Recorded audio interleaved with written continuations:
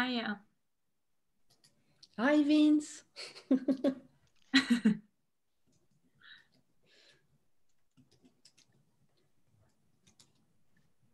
And we can wait a few minutes until people have joined.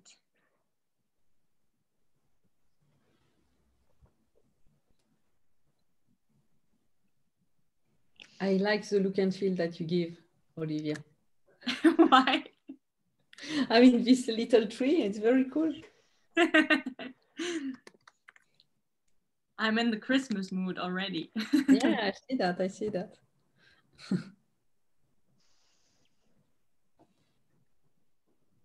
Oh, people start joining.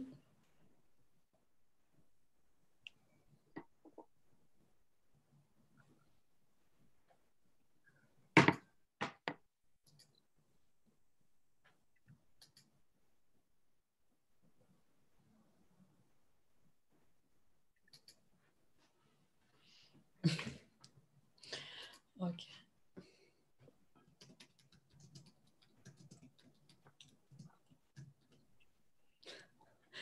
I want to put that. I do it again.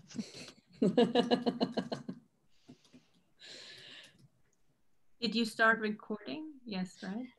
When I hit broadcast, it starts recording. So I think that Tableau will have to cut a little the 5 first minutes. It's fine. But I click on recording on the cloud, you see. We are doing it well.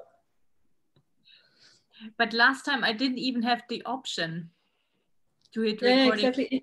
You have to go back to recording and hit again the key. Okay. Yeah. I mean, it's time, so I can start. So hello, everyone. Welcome to our last Data Plus Women of the year. I'm very excited to have like a wonderful ladies today. I will let Olivia present them to you. I just wanted like to give some word about Data Plus Women. So Data Plus Women is a networking group in order to promote women working with or around data. And that's why we are like doing this event in order to bring awareness on that. Please, if you want to speak next time, contact us. And don't be ashamed. I just wanted to say that on this year, we have host like 6 events and 17 speakers. So I'm very proud of what we have achieved with Olivia. So I'm doing this Data Plus Women with Olivia. Olivia, it's still a data scientist at Credit Suisse. And she's currently on holiday. As you can see, it's sunny where she is. And I'm working as a visual analytic at Fontobel. Do you want to continue with the agenda, Olivia? Yeah, sure. Thank you, Annabelle, for introducing me and Data Plus Women, and also a warm welcome from my side. So yeah, I'm also excited to have this last event before we hit the Christmas break and the next year. And this time we have 3 amazing speakers. And we will start with Agathe, who will present us something about her working as a commodities analyst in a chocolate company. So we're looking forward to that as well. Also, as chocolate is now a very good topic for the Christmas season. And then we have Jennifer and Dinushki, who will also present us something around Christmas. In fact, they did an analysis on different Christmas recipes. At the end, we will also have a chance to network. So everyone who is interested in networking, please stay on this call, and we will open it up for everyone to be able to speak. So we hope to see some people there as well. So before we go into the presentations, let me quickly introduce you to our speaker. And I guess they will also have a chance later on to speak in more detail about themselves. But as I mentioned, we start with Agathe. Agathe is a global commodities market analyst manager at Callebaut. And if you don't know it, it's actually a very famous, I think one of the largest chocolate manufacturer in the world. So very excited to speak about it or to hear about it. And Agathe has been using Tableau for a long time. Yeah, and we're just excited to hear what she has to say. And then we have Jennifer. Jennifer works together with Dinushki as an analyst at Unifund. They're both extensively using Tableau as well. And we already got a sneak peek of what they have prepared for the presentation. So excited to hear about that as well. And they're both founded or are co-founders of Her Data. So also interesting to hear more about that. Dinushki is a business analyst, as I already mentioned, together with Jennifer at Unifund. And she has a lot of experience with Tableau. And again, they both founded Her Data. So yeah, excited to hear what comes next. And I guess, Agathe, it's your turn and the stage is yours. Good, thank you very much. So now I try to share. Do you want to continue? Yes.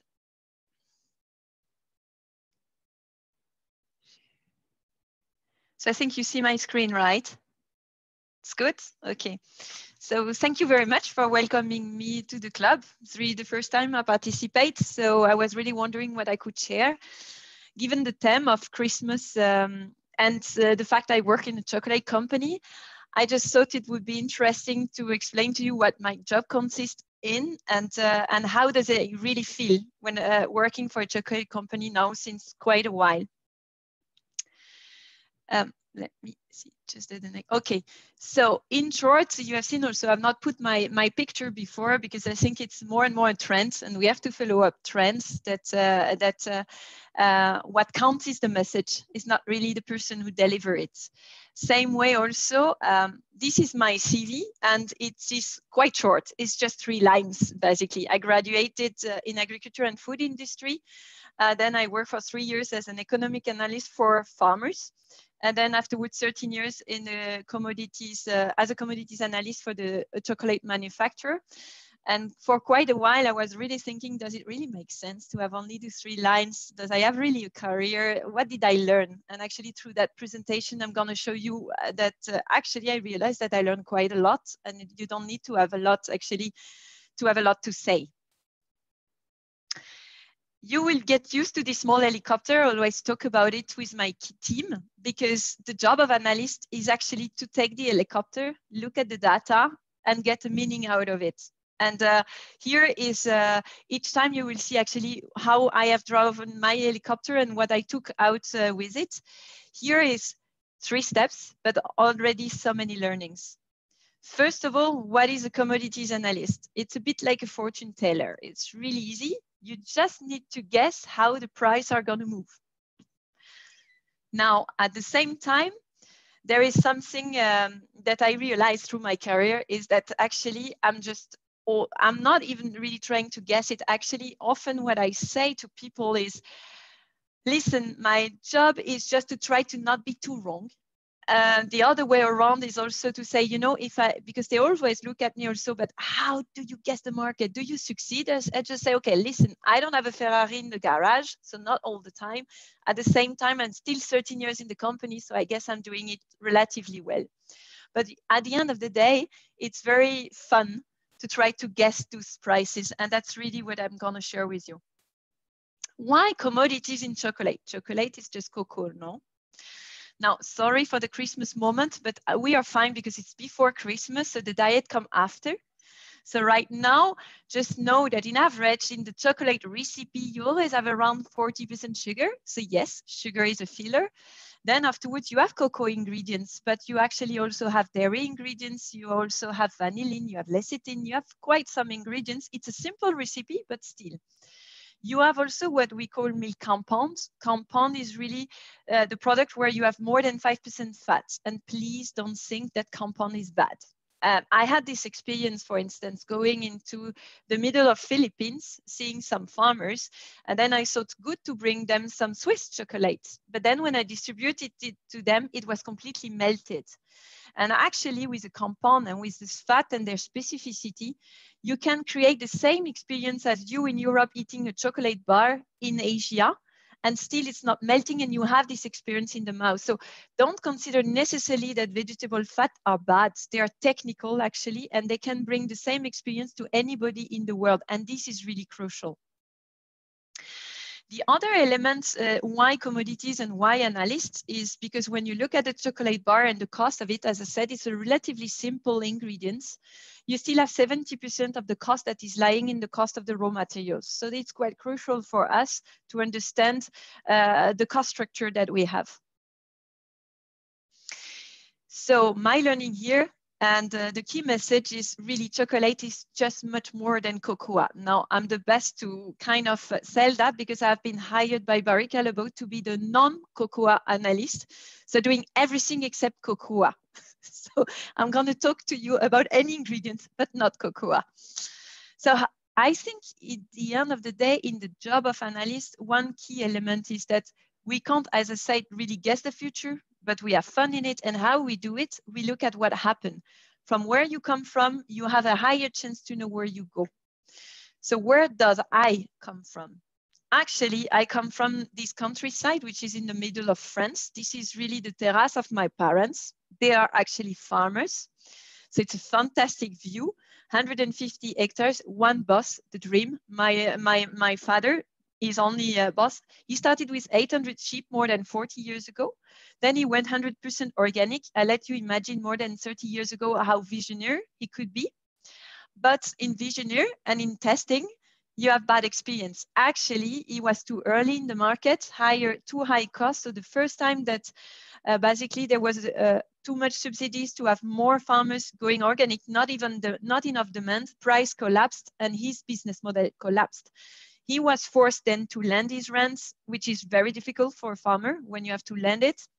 He had to diversify, go back to crops, normal crop, give up on organic when you are convinced it's hard. So then he had really to step back. He succeeded to get out of it, to take back his land, which is extremely difficult. And then he started cows for meat. And then afterwards he came back to organic. And now we are really at the level, my father is more than 80 years old and he's still questioning who will take over the farm. So if I'm putting a coin in the middle, is a bit the two sides of it, is that farming is a nice job and it's fantastic. You see it with the countryside, but at the same time, it's a very hard job. And when I take my helicopter, that's where I really come from. And this, I really mean it from, it's one of my beliefs. Farming is really one of the most humble and necessary job in the world, but it's also one of the least remunerated. And this is purely unfair to my perspective. Now, again, who am I? This is part of my actually passport. This is my name, de Crevoisier de Vaumécourt. And on top, to complexify it, they have put Épouse Laville since I'm married. So like you can imagine how I'm happy to now just call Laville, which means the town, instead of de Crevoisier de Vaumécourt. But what really your minds think when I'm just selling de Crevoisier de Vaumécourt, what people think when they had it, my subscription for when I had a competition or when they were seeing me on a list. What really in your mind is, and this I've got this several times, actually you really have more or less with this type of name, you imagine already the royal family, certain living standard, and the castle. Of course, the castle is a must. Actually, reality is slightly different. So this is my parents. My father tried a bit to get closer to the queen. He didn't succeed. My mother never, ever would even have tried.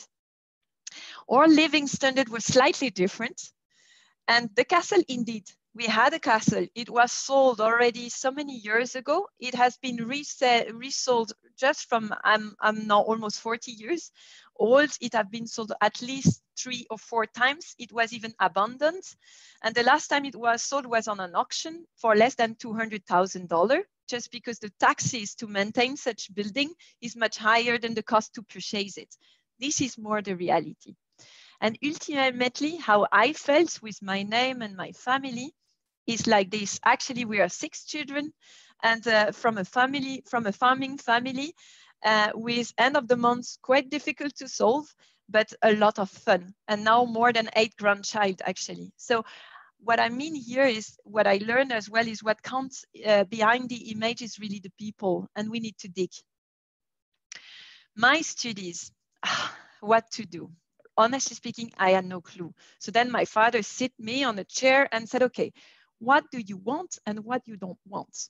And then at that time I say, what I don't know what I want to do. That's clear. I need to work outside. I need to work with animals. That's what I want. What I don't want to be in an office. This is definitely not for me. Behind a computer and Excel, I would die. You know, I'm an analyst today, huh? And I'm practical, absolutely not theoretical. So guessing the future, forget about it. Actually, what I learned here is that I knew nothing about myself. I think we are also evolving a lot in any of our age, now getting 40. We never know ourselves, actually. We are learning through our experience.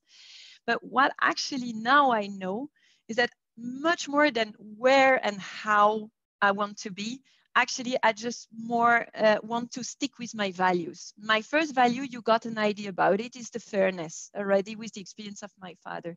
The second one, I'm going to show it to you. And the third one also are purpose and people. And actually, I think with my company, I'm fitting this value for the moment. So the perfect solution, my father told me, just do agronomy. And I think he was so right. And this, I would really recommend this background. For the point that this is a fantastic one. It's from seed to fork. So from the seed you put in the ground till as a consumer, you get it in your plate. That's anything that concern this flow of natural and I would say biological aspects, from really vegetables to also animals. Here you see on the right, I have asked to my university where people works after having done this background. You see how many are in food manufacturing. I'm part of them. Co-op and farming services. It goes also to financing, insurance, logistics, farming, environment, retailers. I don't think you have a lot of training where you can be so flexible at the end of the day to choose in which domain you want to work. And it's also a lot of fun because we were 150 in the promotion, and I nearly have a friend in any of the food companies that exist today. And it's really fun when we compare also our experience. Now, as I reminded to you, we had the bankruptcy, and the bankruptcy came at the same moment that I had my 3 years done, and it's 5-year studies. So there, the bank just told me, basically, your father has too many debts. We stop financing you. I was like, what? You have invested in me for 3 years of study. You don't let me finish the 2 last. Does it really make sense? This was super hard for me as a student to go over it. I had no choice. My father could not do anything. I had to take my file and go to every bank to beg for money. That was extremely tough. A lot of them refused. One of them even told me, you know, we can't lend to you because once you will have your diploma, you will need to have you will want to have a car. And with this, you will never have the money to have the car. I say, what? I need a car. I need a diploma first to be able to pay my car. No. And what I realized is when you're panicking and you have no other solution, you have to ask for help. And actually, my university, I didn't even know it while I was taking loans for my study, had a lending for free, so zero interest rate, plus gave me a grant. So thanks to my university, I could finish my studies. And since then, I'm also participating as much as I can in that program because it really saved my life. And my helicopter, again, if you need help, don't be ashamed, because actually there is a lot of help around. It's just that we never think about asking for it. And people are also happy to help. The university was happy. One of the teachers also made me work. I was cleaning the lab, and this was my pocket money. I was so happy. He was happy. Let's just help each other. When we need something, there is no shame in asking. Then the location. You see my home, you see Toulouse, and you see Beauvais. That I had the choice between Beauvais and Toulouse. Toulouse would have been my first choice. Don't think twice. See a little bit. It's a bit like Baywatch. You see also the university, how they present it in the slide. Looks great, no? Why would I even hesitate with the other one? Uni La Salle. Look at that building, how they sell it. My God. and the name. And this is really, if you know the movie, the Sti, definitely I didn't understand a word when I arrived there. And finally, guess who I choose? I choose Beauvais. Why? Because in the last minute when I came there to present my candidature, I had a student that when I crossed, I saw a horse in the field and said, what is this? And she said, there is 800 students. Over the 800 students, 2 can get their house while they are studying in the place. And I said, I want to go there. I tell you, when I told to my parents, I want to go to Beauvais, I didn't explain all these details behind. They didn't even know. And they were really, all my family took me like crazy. And at the end of the day, actually, it's my horse that you see. I could succeed to have these 2 seats, one of these 2 seats for 2 years. This was a fantastic experience for me. So again, without money, you can do a lot, honestly speaking, if you just want. And that hope was really a small element that made me make a choice. At the end of the day, I met my husband, and since we are together since 20 years. So that was the good bet. So what counts when you negotiate, and this is so true working for a sourcing department, is not always what is the obvious. Always think that there is something else in a negotiation that can have more value. Here it was for me just a seat for the hope to have a seat for my horse. Then I started to work, as I explained. Now I'm getting to the second line, Arvalis Institut du Végétal. So here, just let's have fun about the French. I'm French. I'm proud of my country, but still we are very special. Look at my email address. I was at the time starting as a student. Imagine how I had to spell with my little English my email. a.devomeitourt, and then now I lost the habit. Ultimately, I gave my private email. I was sending them an email and saying, answer me on this one. Crazy. Even more crazy in the French Research Institute, a made in France tax. This is actually, this institute is paid by the CVO. If I want to translate it, contribution volontaire obligatoire, I see some already laughing. Actually, in other words, this means contribution, indeed, voluntary, compulsory. Only the French are able to put a tax to say, we do it voluntarily, but please, everybody has to pay. So actually, it's each farmer is paying on a ton of cereal he's producing. What I learned actually in that institute, which is crucial for my career today, is that the farmer's profitability can be higher with lower yields. That was really one of the first researchers that was saying, we are pushing too much yield. And you see the environmental issue we have today. The extra amount of yield was costing more for the farmers than actually the remuneration of it. But when you have an institute paid by the volume produced proportionally, this creates some conflicts of interest. And this is very fairness, again, put me a bit in a trouble in that situation. The other point which I learned, which also is a fantastic learning for me, is that farmers working together can compete with any region in the world. I had example where 8 farmers were gathering together and were much bigger than a one farmer in US. The problem is that farmers always look at their neighbor because it's a small, you are really in your job. But actually the competition is not the neighbors, it's often another country, another region. So let's go to chocolate now. You know a bit more where I come from. For me, there is chocolate company and chocolate company. Barry Callebaut. Here, what you see actually, it's like a dairy truck, but it's heating and it's melted chocolate inside. Looks nice, no? Actually, this is the majority of our volume. It's really getting out and then being pumped into the factory of big brands where they are inclusively putting the chocolate into their chocolate.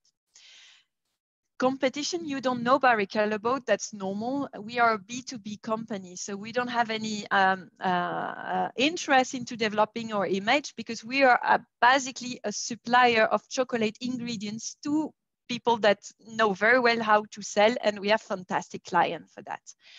Now you can see also that we have some competitors. I'm not going to go into the picture of it. In general, you see some of the brands that we are delivering. So it's shifting.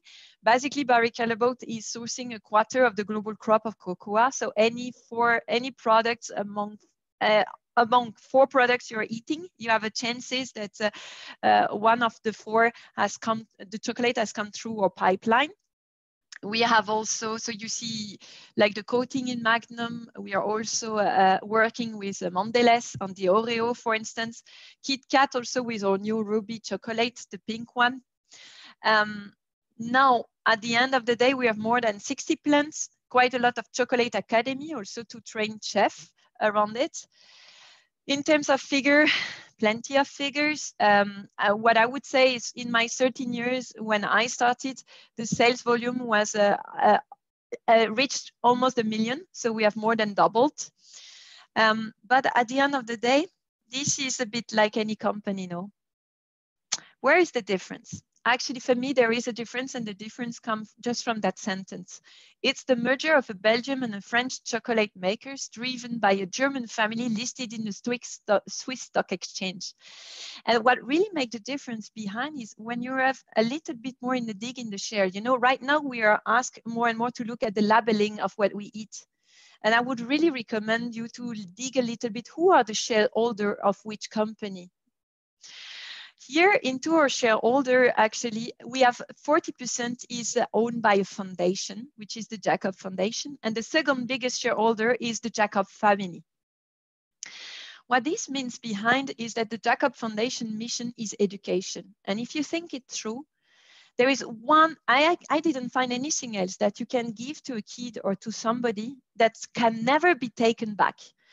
This single element is education. Once you educate somebody, you can do whatever. You can put him in the jail, whatsoever. This education stay.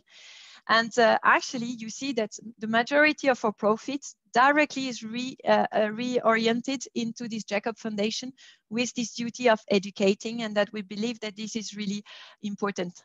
And this is where I come to the purpose. In this company, I get a purpose.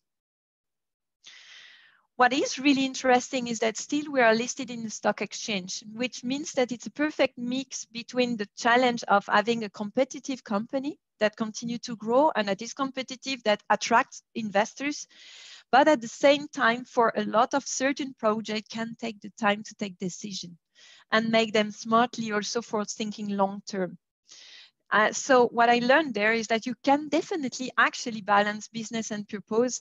And most probably, I think we should always have both in consideration in the future.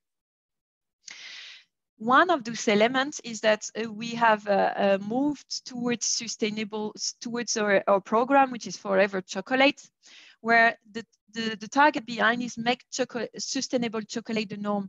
Why? Because it should not be an exception, honestly speaking, that what we buy is not impacting our planet, that the farmers from who we buy are decently paid, that our forests are protected, right?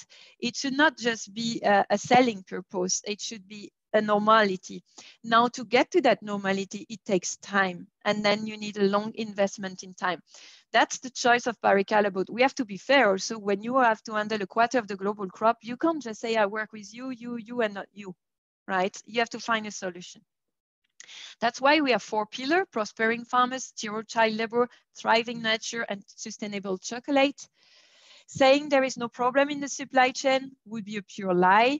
So that's why, as I said originally, farmers are very poor. And this is not just cocoa farmers. I can tell you coconut farmers are extremely poor as well. We have plenty of issues in that fine. Child labors, actually, one element as analysts, we all know that very well. What you can count, you can improve, right? If you can't count, it's more difficult. So here, actually, we raise them, but more important is to treat them and make sure it never happen again. Unfortunately, it's still the case, but we are treating them. Thriving nature, which is more linked to deforestation, think around, as I explained you, the portfolio and the many commodities we have. If we would protect one forest out of chocolate, of cocoa, for cocoa, for instance, farmer, and say to them, okay, fine, don't crop here, we protect that forest. But then a palm player is coming, or a timber player is coming, or any other crop is coming, or even also cattle is coming, then you don't protect that forest. So we need to think about it on an holistic. All the crops are a problem around those forests. So we have to work together on those issues. Sustainable chocolate, at the end of the day, 100% sourcing. We were this year having we just launched the first 100% sustainable chocolate with the Karma brand, which is a Swiss brand. Here, what I learned from this path on the, and I'm working very closely as an analyst with the sustainability team, is really that I call it the ivory tower. When you can always choose to really have your supply chain that is absolutely controlled. You know your farmer, you pay them well, you make sure there is no, you can do this ivory tower. But as I explained, what is more important is also to make sure that the basis is lifted, right? And that the problem of ivory tower is that then you are helping people, and it's great because you show a pilot, but then you need to scale because the next door crop, the next door farmer still has an issue, and we push back the issue. So we all have to do something. One stuff here, which is more insightful, if you want to be inspired, it's inspired me heavily. If you go on Netflix, Insights Build Brains, that's 3 episodes, and the importance of scaling there is really highlighted, and it's an amazing show on Netflix. So let's go back to my job. What am I doing every day? The basis of my job, why a price goes up and down, and this we need absolutely to understand it. It's a question of availability at the end of the day. I always hear people thinking this price is not the right price. This is an unfair price. This is too high. This is too low. Actually, no. What is unfair or where the problem is in the balance is when you have actually an unbalance between demand and supply. If demand is much bigger than supply, naturally what happens? The product is scarce, so then the price starts to go up. Why the price goes up? Because once it's high enough, less people can access it, so there is less demand. And at the same time, as the price is higher, more people are inclined to produce it, to produce more of it. So then you go back to the other balance. Once the price went up, then they went down. Why? Because then supply increased, and at the same time, demand decreased. Actually, price is the variable to make the perfect balance between the two. And that's what we are looking for, this perfect equilibrium. Therefore, my job as an analyst is to try to anticipate where is the demand, where is the supply, are we in this or that situation? And once again, it's impossible to control price. I have seen many examples, we can discuss it, about cases where the controlled price, it always fails. Always, it takes time, but it fails. So really, price is the variable to find back the supply and demand and not the reversal. So stop all the politics around fixing price. This doesn't work. The focus of the analyst is finding the trends. Is it up? Is it down? And it's often from macro to micro. So bear with me because I'm going to go really macro to really micro. Macro, the world is ever changing. This is a picture that we often is used to present chocolate industry. And honestly speaking, a few years ago, I just loved it because I think it's really true, you know. It's my child, he has as much as he wants and he enjoyed the moment. It's like also when they go outside and play with the mud, I really love it, just enjoy, right? We all want to have this kind of pleasure. But I think more and more, there is a bit of embarrass around this kind of picture. And also since COVID, especially.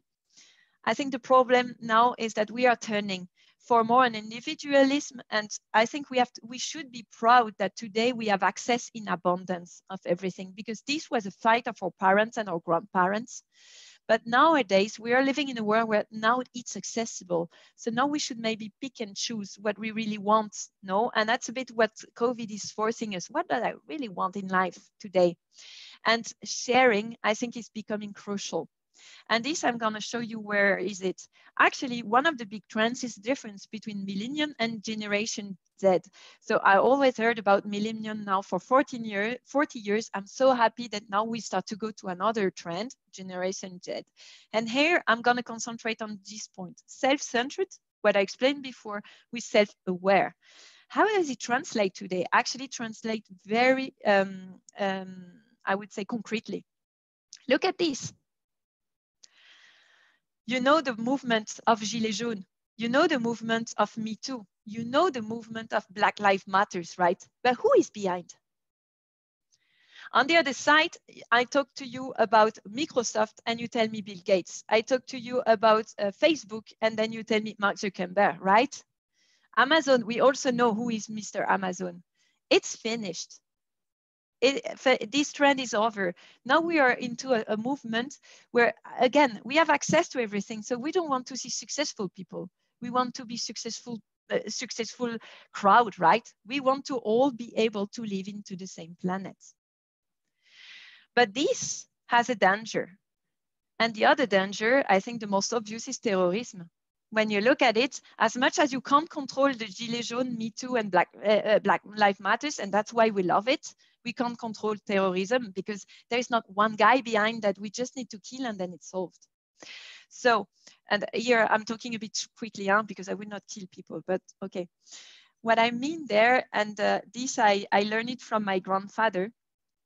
He always told me this: as good as you want to do, Agathe, there is always a perverse effect in what you want to do. So just push the goal, because the goal is good. And I think we have more of those movements that we agree are good, but at the same time, minimize the perverse effect. Another inspiring network that I put here, the LEAD network, where my company just joined as well, is really all the food manufacturing gathering there and also exchanging about inclusion and diversity. I also advise you to go there because it's a fantastic network where you can also have mentors. Now, I'm going to very macro to micro. Micro is my team. How does I work every day actually with them? Right now, I have a team. I'm working with a team, which is not, I call it my team. It's not they report to me, right? I work with them. And it's above 28 nationality all over the globe, as you have seen. And these are, for instance, I took picture of the buyers. So of course, I'm hiding them a little bit. They are not aware they're on the picture. But there, you see, I could in 5 minutes find back this picture. They were in the field. So sugarcane, you can see, coconuts, because we buy coconut oil, dairy. It gives you a bit of spirit also how they are. And this is how our calls, for instance, and the team more globally. And I think you can see everybody smiling. The micro is when I want to send a message that actually prices are going to go down and it's green. Actually, I realize when I communicate with all those buyers that none of them has the same green as I am, because we are all different. We all have a different background. They have their personal portfolio, the different situation. And even I found some that were violet. I was like, wow, how can I come with a green message and it is violet for you? Can we discuss a bit further? The key learning here is that for me, our difference are really our strengths in the daily work, in the team. And moving together is becoming a must. There is no choice. But then this requires a lot of patience and humility, because honestly speaking, with the language, with the timing, with the origin, with the backgrounds, we understand this. We don't understand the same method, and we will never. The reality of analysis, market always surprises us. This is actually, I don't know if you know Google Trends. That's a super cool tool. Actually, in Google Trends, you can put, for instance, 2 words and you compare how often people are searching those 2 words. 100% is the day that there was the most request in that day. And then you just look at it proportionally. Here, there is 2 oils. There is one which is palm oil and coconut oil. I guess you could imagine how palm oil is in the trend, right? How much we talk about it, huh? Now look which one is what. Actually, coconut oil has much more hype on the web than palm oil, even all the scandal with deforestation and whatsoever. What I learned, and just to give you an idea, it's really a minority that defies a giant market, because this is the oils and fats markets, more than 240 million tons. And actually, yes, in red, it's the coconut oil is 3 million, is nothing. But the palm oil is more than 40% of that market. And still on the web, it is more successful. So whatever the market that I had to study, and whatever its size, actually, it has its own fundamental, and you can have fun even in very isolated markets. Second element, an element also which we link back to price, and this is the dairy prices actually in Europe, that when it was controlled by the European Commission, in order to make sure that farmers are paid enough. So actually price was controlled, as we were discussing. One of the elements is that European Commission was buying the product when it was too low. This was too low, and resell it when it was too high. And this was a premium they were giving to the world market. So this is where the world market actually was priced when Europe, where farmers were paid. They were so scared with the end of the quota, the end of the export restitution. Actually, as soon as the export restitution stopped, prices exploded for many reasons. But one of the reasons is that export restitution stopped and we had no more safety stocks. And actually I was hired just here because actually my boss said, hey, this volatility, we never saw it before, we need help. So when I arrived, he just told me, see that curve? Now I don't want to be surprised ever anymore with this kind of movement. And you see, since then I had a lot of fun actually. But the second conclusion is that the world market get back to the European level, and not necessarily that the whole market collapsed, but it went more together, and together actually we needed dairy products. There is a lot of story, I can talk for ages behind it, but it's really crucial. And why is it crucial? You just need to look at supply and demand. In the world, 51% of the milk is produced in Europe. So if you just suddenly close a market or don't stop to make people produce there, immediately price goes up, as I said, supply and demand. Other elements that often what we see is that price goes up very quickly. And so the movement is always up and down, simply because production is very dependent on weather very often and can fluctuate heavily, while demand is very stable. You're not tomorrow gonna eat 2 or 3 more tablets of chocolate, even though I would dream of it. That's not the case, right? But in the production, your yield can go down by 50% one year to another. So unfortunately, that's where also it's so unfair for farmers. Usually market pays when they have nothing to sell. And on the other side, farmers are so fragmented that as soon as they are paid, actually they double the superficie and they try to increase the yields that quickly that the market can digest. So be cool, be reasonable. When you earn money, just keep it a little bit and invest slightly more. But this fragmentation make it so difficult, and that's where it's an unfair environment. Last, innovation I have seen in the past 13 years has no limits. So this is the 3, just showing you that actually in the dairy market, I was one of the testimony where a futures market was born. We were asked in our team also to discuss about how the contract should shape. And when you know that in the cocoa industries, there's more than 30 years, it's a liquid market, and futures you think is settled, but actually no, still a lot of commodity don't even have tools right now to hedge. And it was quite amazing for me to see that at my age in the 2020 century, we are still seeing such developments, which kind is old technology. At the same time as well, who would have said 5 years ago that you could eat a burger? Sorry, I just have to open to my kids. That you could eat a burger and don't recognize that this is actually coming from vegetables. I would never have guessed that this is possible. So what I have seen over the time actually is the fact that our capacity to innovate is without any limits as human. The only problem is we need to face the wall, right? And how often have you heard since COVID, we are revolutionizing, we can work from home, we never thought we could do that, and how many innovation we have seen? Because we have a wall. Unfortunately, we need that. Last, volatility, of course, is my daily job. And this is just to show you all the commodity we have to follow in Barry Callebaut. And I index them at the moment where actually COVID or the cases in China started to be known, and especially also it spread in Europe. So actually it was a moment where Italy announced that it was spread now uncontrolled in Europe. So end of February. Then yes, it's true. In a couple of weeks, and if not months, if you see here, a couple of days as well, minus 40%. And right now we are more than plus 40% in less than 6 months. That's the type of anticipation we need to do. And in this, again, actually, I can't guess that, right? I have to be honest. You can't guess this movement, but you can manage the risk. So at the end of the day, the job of an analyst is more to manage the risk than guessing it. But still, I think guessing is fun. That's what makes me still grasp for the next step. Analyst fear, last point, will computer replace us?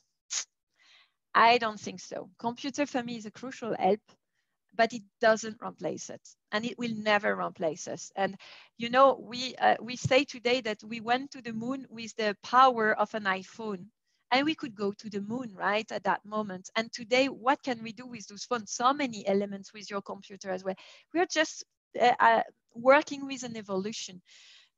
When I started to have only Excel file, now I have a full database, and the support of IMIT now is a must for me.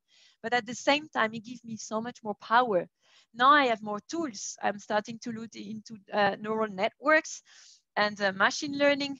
This is just fantastically new opportunities. At the same time, it remains a basic job. Analyst is just the top of the iceberg. 80% of it is preparation of data, and no computer can do that for us. So here, nothing changed. Let's be cool. The more we know, actually, the more we want to learn and the more we want to know. Same way, when we discovered at the time, and we can talk about it now, the vaccine, did we believe that we still have to do so many research for new vaccine? So by the way, how I felt when I discovered Tableau, this I need to say it.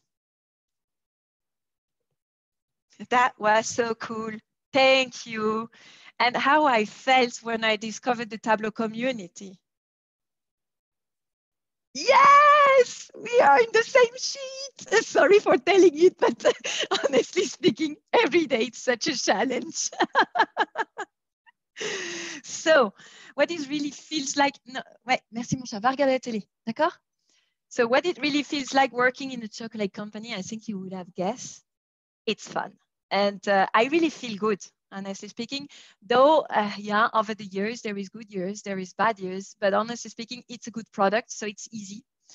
Easy to sell, much more than my research institute.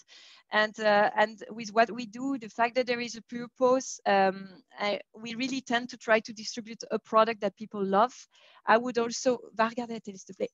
I would also really kind of ask you to be mindful in the way that same way when you can attack Nutella, you can attack whoever, there is fat and who don't know that actually at the end of the day, a little bit of it is a lot of pleasure. And if you eat a full tablet of chocolate every day, you might have a problem, right? And but it can be anything else as well. So life is a question of balance. Just balance it out, but have fun and enjoy this moment, because right now we have a lot of challenge around us. So my conclusion is I have fun, but there is really no time to rest. Everything evolves, even this technology. And even if it's fun, I still need to dig into it. And we have a lot of challenge ahead of us. And my last message is a bit for my kids. When I see how much pressure we give to them, we should stop say all the time, I hate it also in those TV show where they say, oh, you're the next generation, you're the one who are going to save us. No, come on. Whatever age we have, we are in the same planet right now, no? So I think we should stop waiting and putting the weight on the next generation, what they should be doing that we didn't do good.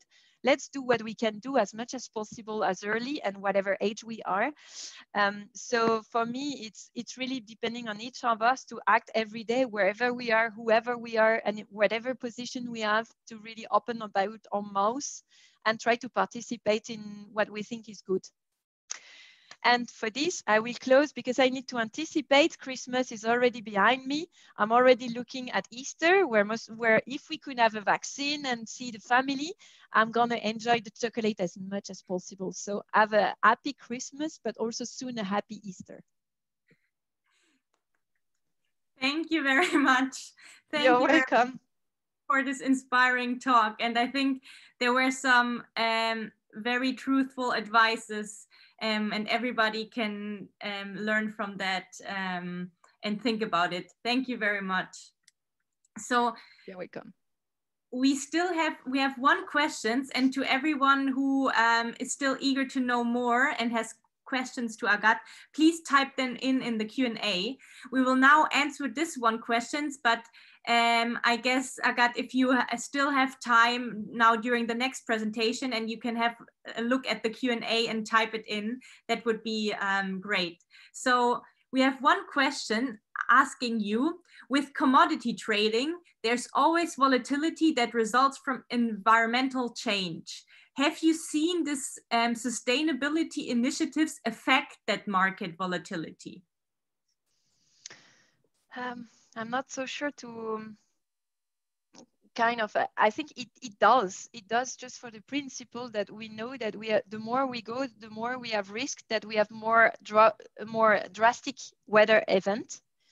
And more drastic weather events means you need to protect farmers in this. So there is even some research going on which type of crops they should have in which region, which are the regions that are going to disappear, which are the regions that might be the next one for the crop. So there is a lot of impact, which is around also insurance behind it as well, what type of risk you want to insure. And as a company in itself, it's what type of risk. We have more risk of having droughts and less products, more of those years than before. So this type of frequency is also something that we consider in the analysis. I hope it answered the question. All right, thank you very much. If there are not any other questions right now, you still have the opportunity to just type them in the Q&A box, and then Agathe will try to answer it later. So thank you again. And with that, we come to the second part of the Data Plus Women event. So please, Dinushki and Jennifer, your stage is yours. All right, thanks. Going to share my screen. Okay, let me just get this together here. All right. Hi, everyone. I'm Dinushki. Hey, everyone. I'm Jennifer. So Jennifer and I both live in Cincinnati, Ohio, which is only about 4,400 miles away from Zurich. So not too far. But we both conveniently work at the same company. It's called Unifund, and it's in Blue Ash, Cincinnati. And we also co-founded Her Data this year. And Her Data is a platform with a goal to empower and connect women in data. So if you've had the chance to look, we have a website and a blog, and many of the features that we've published this year are all about talking to various different women in the community, the data community, and also featuring different projects that have inspired us. Yeah, and even though it's called Her Data, we don't exclude anyone. We could include anyone and everyone, but with a little extra glitter and sprinkle on the ladies. Absolutely. Yeah, so to get started with our talk today, for today, we're going to be talking about our recent Christmas collaboration. And some of the steps that we are going to talk through are the inspiration for the topic, how it all came about, how we went about finding the data and the little, problems and not problems that we had finding it, creating the visualization, how we kind of separated our tasks and created the whole viz. And then of course, why you should collaborate as well. Absolutely. So Dinushki and I, just a little background, we've worked together about 4 years, and we have always been big about talking about food. I think that was one of the first things that we just bonded over. Of course, because Dinushki is a big foodie and a great cook, and I am not. And then at the time that we've worked together, she has introduced me to so many foods, most of which I can't pronounce. But recently we were talking about the holidays and the Thanksgiving and Christmas cooking, partially in part because she was trying to help me, I'm sure. But that's kind of what sparked our idea in this new project. Yep. Oops, let me just change over here. Oops. Sorry. And then jumping into how we went about finding the data. This data set, of course, was not very hard to find. It was not challenging to find this data, which typically we don't say. It's always a problem to find the data. But it started off with a BuzzFeed article that we found that had over 25 different recipes from different countries all over the world. And that kind of jump-started our process. Then we split into two and found more recipes from other countries in the world. We even put out a little blip on Twitter asking people to give us their recipes so that we could include it in our visualization. But yeah, this process of finding the data was super fun, and we actually learned a lot about countries and recipes from all over the world. Yeah, absolutely. And just kind of piggybacking off of that, speaking from the heart, I think one thing in terms of jumping into this data community, because maybe unknown to everybody that I'm talking with right now, I recently went through a transition of a background in HR, a master's in HR, and completely switched careers into this data community in Tableau. And I think one of my obstacles to really jump into the community was thinking that there was one way to do this. You know, you find your data, you perfect your data, and you visualize it. Well, sometimes it just happens a bit different. You know, sometimes I see a pretty picture. Sometimes I have a topic in mind. It just comes about in a different order, and that's okay. Luckily for us, we instantly had this idea about cooking and spices and herbs from around the world, and we were able to quickly source the data. So just to kind of put it out there that there is no right or wrong way to go about this. Yep, we all get inspired by so many different things. So without further ado, let's jump into the viz. Okay, so of course, Tableau Public must refresh. Alrighty. So here is our full viz. Our viz is called A Taste of Christmas, and it is focused on Christmas herbs and spices from all over the world.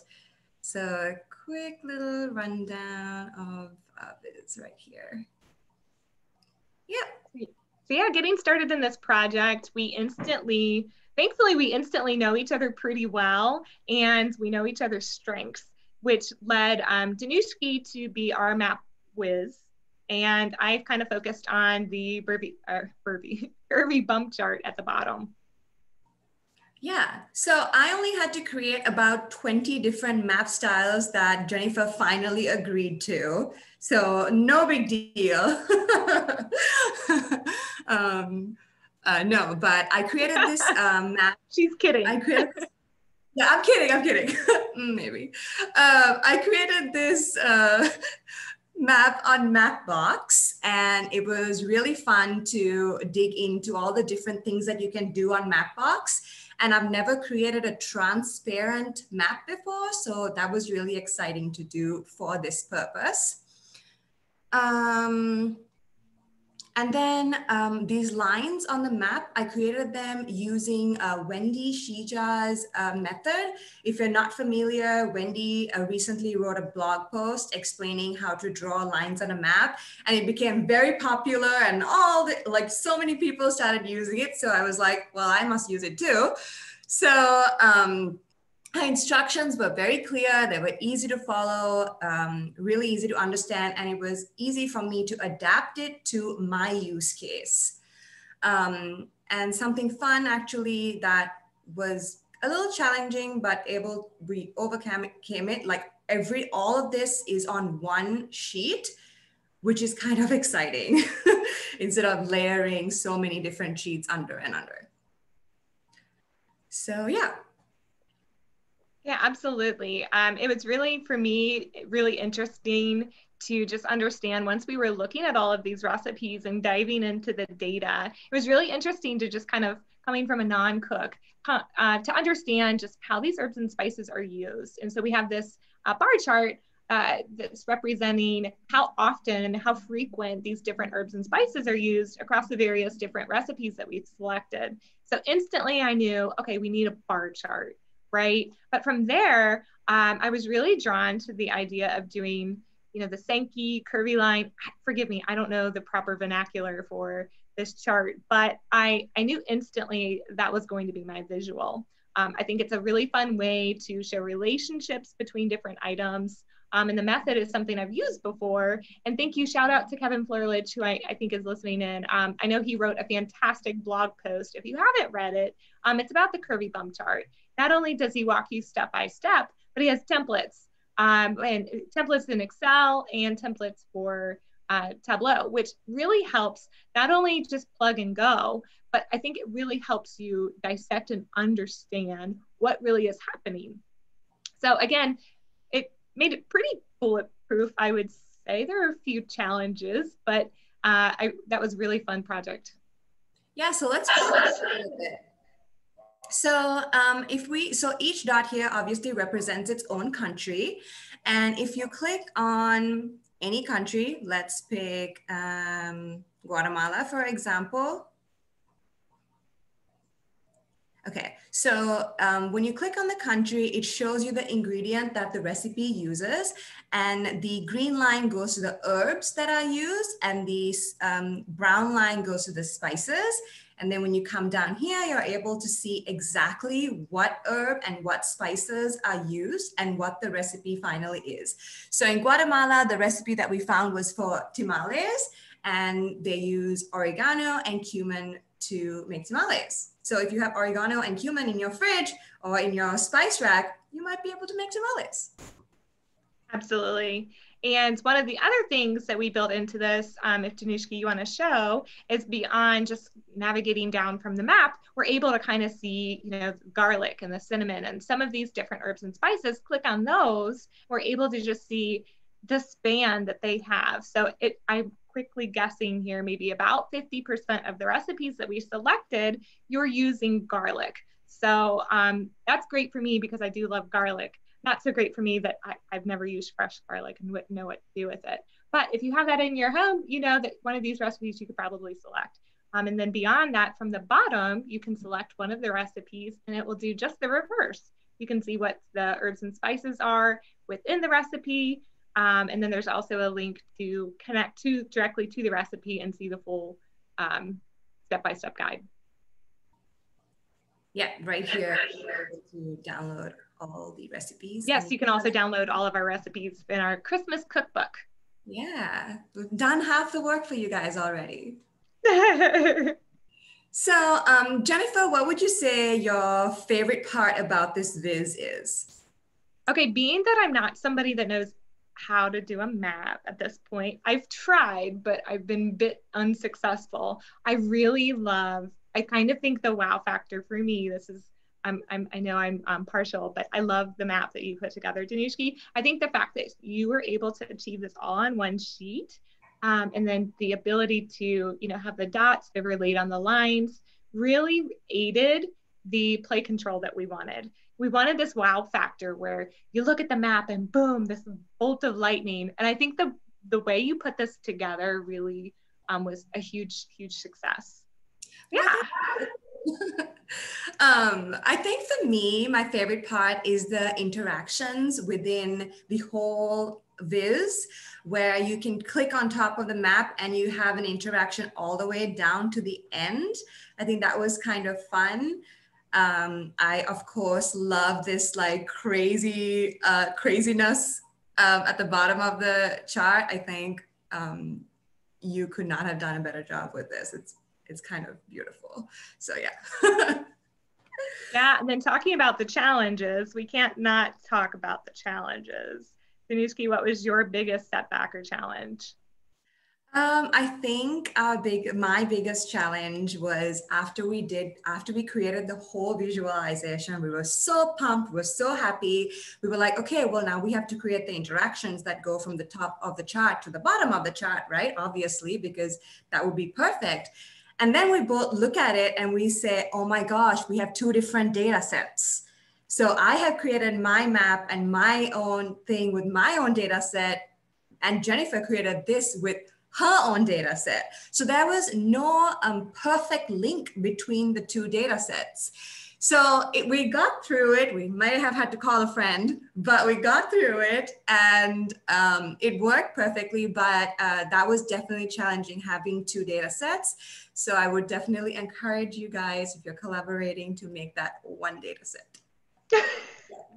Yeah, I think that was, you know, when you're working by yourself versus collaborating, one of the biggest lessons. I think for me, also one of the big challenges I had was, you know, we're trying to work off of one file and phone a friend. Yeah, sorry, Kevin. I saw that. Love it. Thank you, Kevin. I think working off of one Tableau file, working off of one supposed Excel file was a bit challenging because, you know, I would get a few minutes to be able to burst in and work on something, but, oh, I can't save. I don't know if she was in it or not. So certainly there are pluses and minuses, which kind of takes us into our next part. I think we did that share part pretty well though, because I knew, okay, at 5 o'clock, Jennifer's kids get home. So now I can get on the viz and work on it. But at 7 o'clock, I need to get off because her kids go to bed and now she's working on it. So I think because we were able to communicate between us well, it so happened to kind of work well together. I totally had to get you on my kid's schedule. That's all it was. So now that you've heard a little bit about our favorites about Aviz, we'd like to talk a little bit about why we think you should collaborate. So one of the first things that we noticed or we took away was learning to work together. Typically, you're working by yourself if it's a personal project, or you're working on a dashboard for work. You're by yourself. You make the rules. It's your way or the highway. You make the colors. It's all your decisions. But now there's someone else's opinion coming in. You know, they may disagree with you, and some little bit of yelling back and forth. Okay, I have to stop you. I feel we're joking. Just so everybody knows. Totally joking. No, but absolutely. I think I love working with Dinushki, and I think we have the benefit of it was such an easy collaboration because we knew we could push each other's buttons a little bit. We knew we could assert our opinions, and I think it really worked well that our styles just meshed. She would try something that I wouldn't try, and I think honestly I learned so much on this because I think to be inspired, to be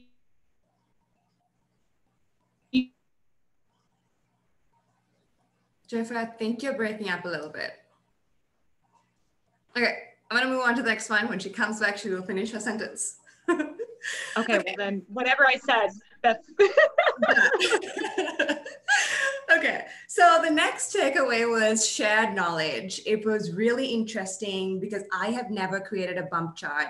So it was interesting to see Jennifer work through that bump chart using Kevin's template and kind of putting her own twist to it. Just watching her was really inspiring for me because I had never done that before. And I think when she was watching me work on Mapbox, she was like, oh, what did you just do? Show me that again. So it was really nice sharing our knowledge, and that's obviously a huge benefit. And beyond the Tableau and Excel or Mapbox knowledge, I think it was equally fun that Dinushki took me on a tour of her spice rack. I'm not trying to be self-deprecating here, but I had no idea what some of these spices were or what they even look like. I have a salt and pepper shaker and maybe some garlic and cinnamon, I really do. But it was really fun because it just kind of opened my world to kind of all these other herbs and spices. I might just try to make a sauce and throw them all in there. I don't know. Yes, I did take her to my spice rack and I was like, okay, this is cinnamon, this is cloves. And she was like, wait, what is a clove? What is the star one called? I don't even know, but a lot was learned beyond just Tableau. Yes. The next reason we think you should collaborate is because you have twice as many ideas. Typically, it's just you in your own little bubble. You have seen a picture that inspired you and you're just going. Now you have someone else's ideas. You have twice as many creative juices flowing. And I think that really helped this process a lot. Absolutely. And I think I loved all of the ideas. I think one of the things that was kind of a challenge in that light was, okay, oh, just not we have a deadline. If we could go, we probably would. You're good. Better? Sorry. Yes. Okay, sorry. I'm so sorry. I think that the challenge of that was we had so many ideas that we could go forever. I think having that deadline kind of, we couldn't put all the sprinkles or all the glitter that we maybe would have, but it was certainly a lot of fun. Yeah. And then of course, our outcome was so much faster. We had to do only half the work almost. Typically, if you know me and I have an idea and I start a personal visualization, I never finish it. So it was really nice to have someone else join the bandwagon and us finish it together, and so much faster. We might have had to recreate the entire viz yesterday, but let's not talk about that. I'm sorry. Yes, actually, I love that we're emphasizing faster outcome because there's that accountability. I'm the same. I think a lot of people, you get inspired, you jump into a project, you get moving, and then you go, no, I'm bored. And so I tend to do that, and it's only maybe 1% that I actually put out on Tableau Public. So having that accountability and pushing each other, and yes, the rebuilding of it the day before. But listen, you learned so much by your mistakes. had we not blown this up yesterday and had a jam session in 5 hours to rebuild what we did in 2 weeks, I know this inside and out. Yeah, and of course, it was a super, super fun experience. At the end of the day, we really loved what we did. We loved talking till 10 o'clock in the night, trying to figure out a calculation. And then maybe we didn't even figure it out at the end of the day, but it was still really fun and enjoyable. Absolutely. And at this point, my boys know Dinushki as the person in my computer, and they ask for her at bedtime now. So it's been really fun. So yeah. Yeah, so thank you so much for listening. If you have any questions, we're happy to take them. Do we have any questions? Thank you, guys. Thank you so much. Again, I hope maybe Annabelle, we should start a collaboration. Yes. We should. Friends will think about it too now. But you definitely gave us the taste of it, and it sounded like you had much fun. Absolutely. We're ready for project number 2. We're probably just going to take a little break for a while, but we're ready for project number 2. You know, we have always open spots for the next Data Plus Women sessions for speakers. When's that? And if Jennifer is not nice with you, please, we're so joking. I swear to you, I'm a nice person. I think my internet cut out when I was trying to plead my case, but I swear, we're joking. Kind of. We have a question from Kevin, but I'm not sure that you can answer live to this very tricky question. Oh, that's really funny. In the last photo, are you saying?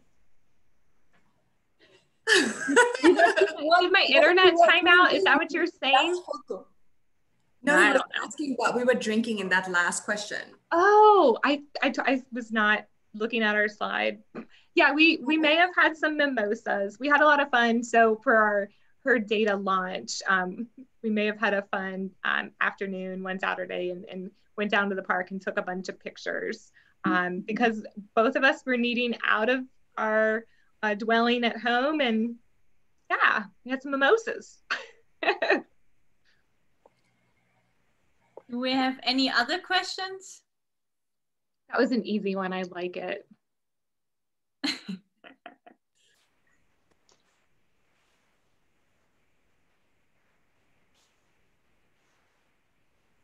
So I think we have another question. Yeah, we do. Vince asks you, Jennifer and Dinushki, just embodied joy so completely. Please do a simple question so I can pronounce it with my French. How have you both kept the energy, the positive energy this year? You know, I will speak to the heart from that one, because that's something Dinushki and I were just talking about. It really has been a challenging year. I think we both are very positive, laid back people. But I think the isolation, we've been both working remote since March. It is challenging, but I think I'm grateful to our company. I'm grateful to have a wonderful team. We get on Zoom calls probably 4 times a day. And I would love to see the numbers on how many hours we've spent on Zoom calls, because I just think being able to talk to each other has really helped us. But 2021 is going to be a really good year, so let's not worry.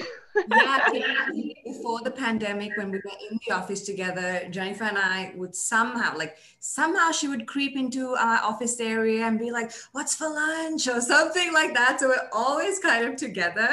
So it was hard not to be able to do that. So it was, being positive was definitely a challenge, but I think we still, I don't know, had a lot to drink and had a lot of fun. Yeah, and I think that's the funny thing. So in Unifund, I worked in HR, and Kevin and Dinushki were in our BI team and analysts. And I just kind of find ways and time and excuses to constantly be down there talking to them. And so I think it's kind of one of those things, you speak things to fruition, but you also have to visualize it. So I kind of wanted to make myself seen, like, look at me, could I be on your team? So let it be so. We have another question, I think, from Lisa. She's asking, I'm the only Tableau creator in my workplace. Any ideas for collaborating with others when I work mainly with confidential data?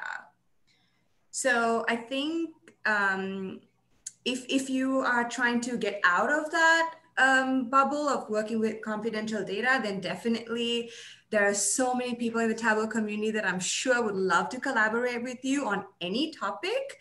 But just definitely put yourself out there and talk to people, send them a creepy DM, it's fine. But just, yeah, networking and talking with people in the Tableau community has never been a problem, and I'm sure you'll be fine. I mean, heck, here we are, collaborate with us. Absolutely, Lisa. I will say, I don't know how active you are in the Tableau community, but I feel still like a newbie to the Tableau community. And from the outside perspective, it felt like everybody knew everybody and everybody's a Zen master and I don't belong.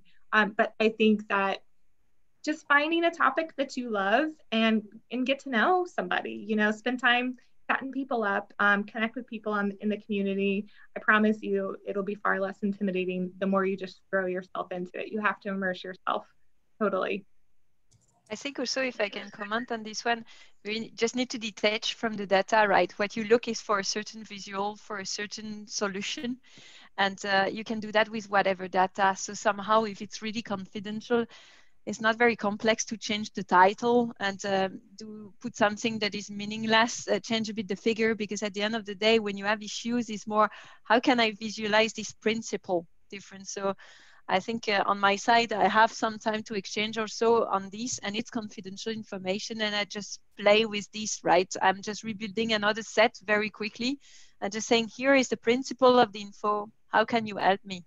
And you can still go through without exchanging confidential information, to my perspective. Absolutely. And I have worked with HR data as well, Lisa, a lot before coming into the role that I'm in now. And I think the one project I posted to Tableau Public was a Strength Finder. Our organization, everybody completed the Strength Finder evaluation. So I got permission from Jeff Schaefer, who is our COO, to change the names and to completely change the data set. I just made up some names, so it's really funny. But that way I can showcase what I did with using non-confidential information, if that helps too. We had one more question. How much experience do you have with Tableau, Jennifer and Dinushki? I have been working on Tableau for about 4 years now, but most of it, like if you go to my Tableau public page, you'll see not a lot of visits, because most of my visits, most of the work that I do on Tableau public is at work and business dashboards. So it's not beautiful and exciting, but yeah. And then Jennifer. Yeah, I'm trying to think, what was it, 2-3 years now? I feel like I have two timelines in Tableau, because I think there was a period of time where I was just kind of playing with it. We were like dating, me and Tableau, because I come from a very heavy Excel background. I know Excel inside and out. I feel really good about Excel. And then Dinushki walks in the door and she shows me Tableau and blows my mind, because I never really understood that there's this visual, there's this story that you can tell. It's not just about the numbers on a spreadsheet. But anyways, cutting to it, I've been using it probably for 3 years, but I think taking myself serious and actually trying to put my head down and learn it, it's been more of a year. Yeah. That was a long-winded answer, sorry, that's me. All right, thank you so much for answering all the Q&A. If there's still some questions, or yeah, if there's anything which is still open, you can stay for a few minutes afterwards for the networking event, and then just text us if you want to get in touch with the speakers. So that being said, we are already at the end of our sessions. So if there's anything you want to share with us, if you're interested in speaking for the next event, and we already have plans for the next year, so please feel free to get in touch with us. You can visit our hub page as mentioned on the slides here, or just follow us on Twitter, or just text us on LinkedIn, whatever channel you prefer. And with that, we want to say thank you that you participated in this event. Thank you to the amazing speakers. I definitely feel inspired, and I'm ready to start a new collaboration with someone. So thank you for that. And of course, because we are in December, have a very nice Christmas break. Merry Christmas, and almost, I can say, a Happy New Year. All of you for all your effort and passion and sharing this with us. Thanks for having us. It was fun. Thank you for coming. And if people want to stay, we will promote them as panelists. So just raise your hand if you would like to stay, and I will allow you to talk. Otherwise.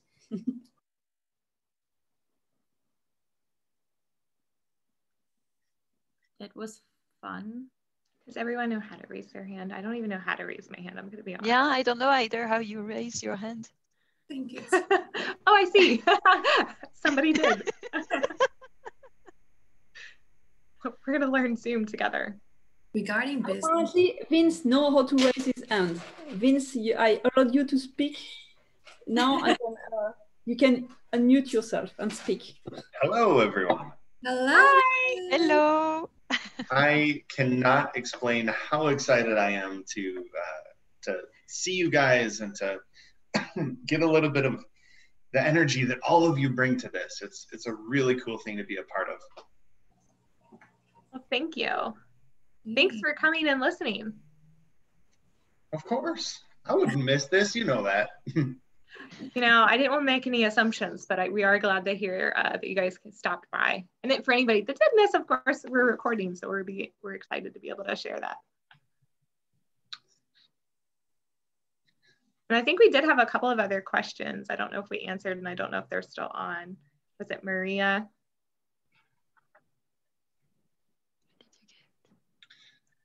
I don't know how to raise hands. Someone asked, after this inspiring talk, I'm very curious, do you have another collaboration or project on your wish list? Yes, definitely. I'm going to answer for her. Yes, we do. 2021. It's not happening before the end of this year. What's funny, I don't know about anybody else, but I think you kind of have these ideas in your mind. And like I said in our talk, I tend to shelf a lot of things because I'm like, I don't really know where I'm going with this. And it's funny, this collaboration has kind of brought back ideas that we may have had, or I may have had earlier on in the year. So hopefully more to come. For sure. Another one, Maria asks, regarding business dashboards, what stops you do artistic dashboards? I think there is, I mean, I don't think it should stop you from being artistic and creative on business dashboards, but there's definitely a fine line between a public dashboard and a business dashboard. You kind of want to make your business dashboards easy to read, quick to understand, and for someone that is not data related or someone that's not, you know, Tableau fluent, to be able to get the important points quickly. So whereas someone that is very much active in Tableau, they are so interested to look at all the lines and the cool designs, and they have time to sit and check the whole thing out. So I think that's kind of where the difference comes in, but definitely don't let that stop you from being creative on your business dashboards. Yeah, absolutely. I think I take a dear appreciation for that, because I think being artistic means a lot of different things. And I kind of come back to my background in HR. And if I threw a Sankey in front of my HR director, she'd probably just look at me with a dead face, like, what are you doing? I don't know what this is. So I think the audience really is key. But that's where I think Tableau Public is so much fun, because we can throw out all the glitter that we want and, you know, digest it for as much as and as long as you want. And then the people that don't appreciate it, just keep scrolling.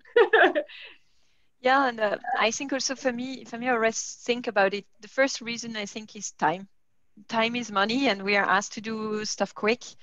The second reason is also that we need to send a message through the data, and sometimes it can disturb a little bit also. Yeah, you know, if it's not the standard colors and stuff, you don't go as quick. Now I played a lot with it. Actually, originally at the beginning, my boss was making presentation really high with my analysis, and I had fun to put a little cow that was eating grass in the middle of it. Each time I was talking about an index, which is which is actually a grass index. So it was really for making them represent it. And actually, at one moment, one of the very high people came to me. I was like, well, what's going on? They said, you're the girl with the cow that eats grass, right? And he told me, we have so much fun because on his slide of your boss, we're just waiting this one when it's coming. And it was funny because actually 2 hours before my boss came and said, now I got this cow with the grass, you cut it. Finished. I don't want it anymore.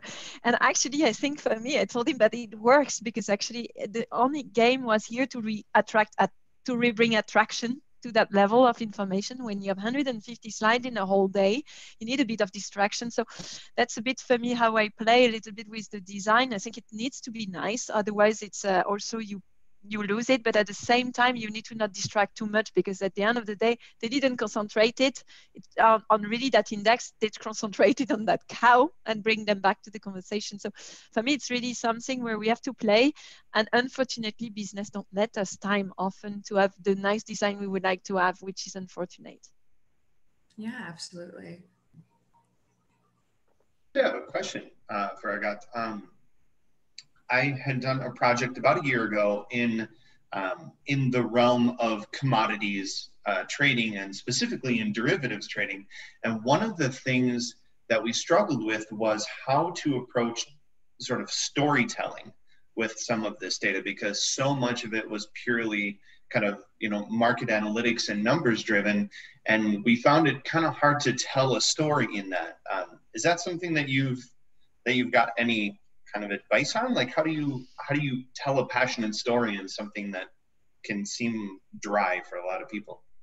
Yeah, I think actually it's for me, it's more around my experience and the talks that I have around, because what you have to think is that behind any of those curves, there is actually a lot of stories, right? In general, any price movement, as I said, behind is supply and demand. So why did it went up at that moment? And then you have a lot of stories. The big question everybody asks himself also is, now are the price controlled, influenced by funds and speculative money, for instance? And there you can really show how it goes up, how it goes down.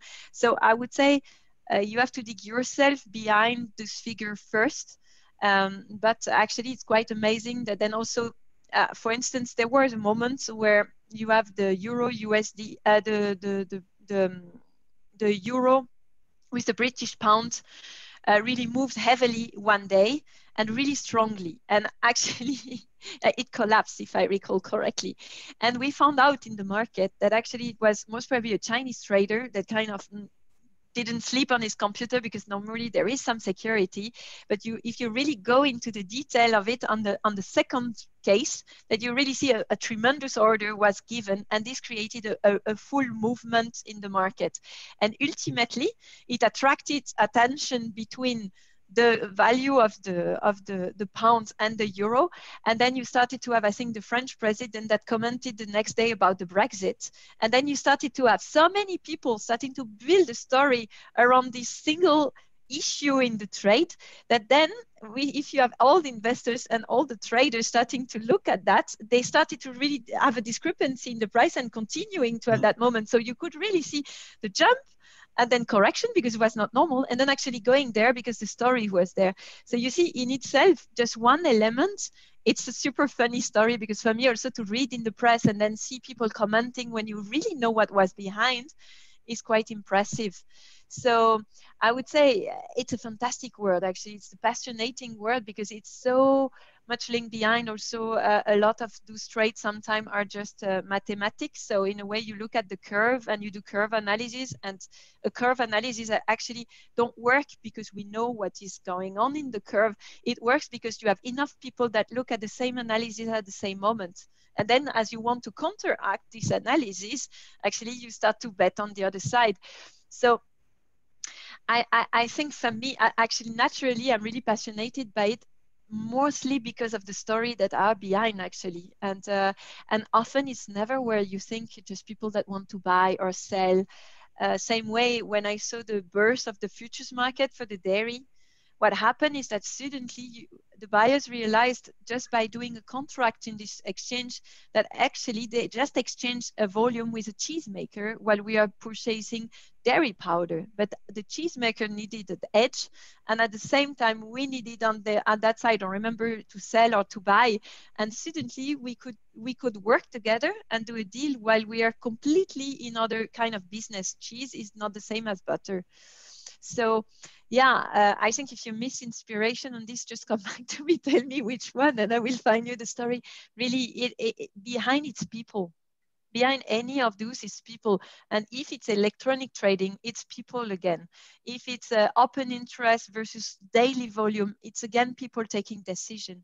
That's why you have so many stories behind.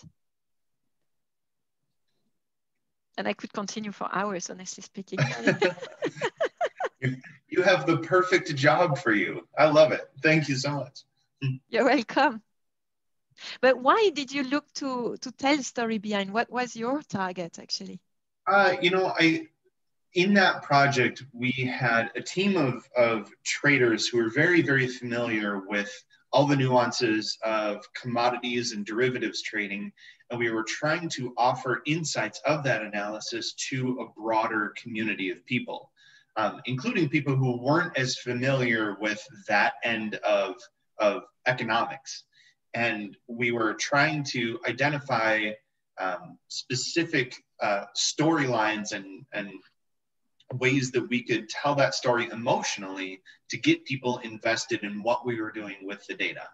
And we ended up being successful at that, but it was definitely a challenge to overcome for people who might not be familiar with them.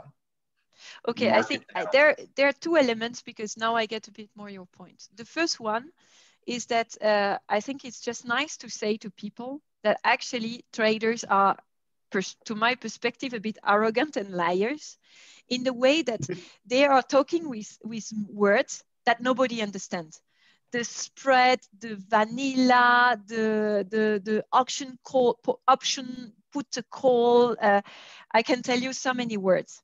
At the end of the day, what a trader do, he buy at a certain level, he sell at a certain level, and he hope that when he has bought, it's lower than the level he has sold, and vice versa. The trader job is just this. And I think that's always how I bring back people's attention to it, because I tell them, actually, you will be surprised. And this, I have seen it also personally very often, when somebody come with a nice strategy and tell you, I buy a call, and at the end of the day, you just look at him and say, okay, but what was your goal? When did you buy? When did you sell? What was your target? And then you can find some people a bit dismantled, because very often, honestly speaking, it's a huge strategy behind. It's very simple. So that's the first element that I think I bring back. Also, people, don't be scared. Don't really be scared, because actually behind is super simple. The second element also is to extrapolate that actually you always think it's a world of speculator. And actually the worst speculator on earth is the farmer. Because who is putting in the ground, investing in a tractor, investing in the land, putting a seed in the ground, not knowing how much he's going to sell it, and waiting for 9 months that then it's produced, and then he realized at which price it is. You know, in the business, we all have factories, we try to sell ahead and according to the charge that we have. Only the farmers is speculating that much. And since that there is futures market, he's able, at the moment when he decides to put the seeds in the ground, to already sell it and then control his cost. And I think this also, it helped a lot just to say, actually, everybody, you are more speculator than those people. They are just securing themselves. So this kind of little element bring you back to more reality. But I think the biggest one on the trading is really to actually force people to break the wall around what is behind, because it's any strategy I have seen, the most complex with options, trades, multiplicator, at the end of the day, you buy and you sell and you hope to make a margin in between. Finished.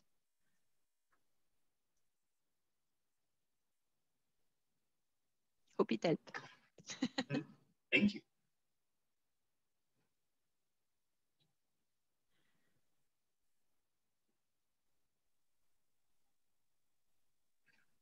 Do we have anyone else from the participants or attendees who want to speak up? No?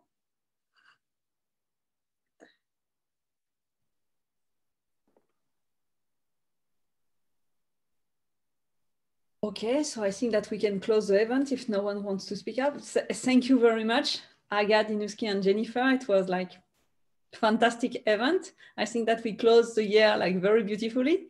And yeah, we will send out the recording, and we hope that we will see each other soon to eat chocolate with Agathe. To speak about in a balanced way, huh? Yeah, don't worry. I can eat 1 or 2 tablets per day. It's not a problem. And with Dinushki and Jennifer about Tableau soon, maybe on the Tableau conference, who knows? Yeah. Thank you very much, everyone, for joining, and see you next time. And don't forget, speak to this event to all your friends so we can increase our audience and yeah, bring us new speakers. Thank you. Bye-bye. Thank you, everyone.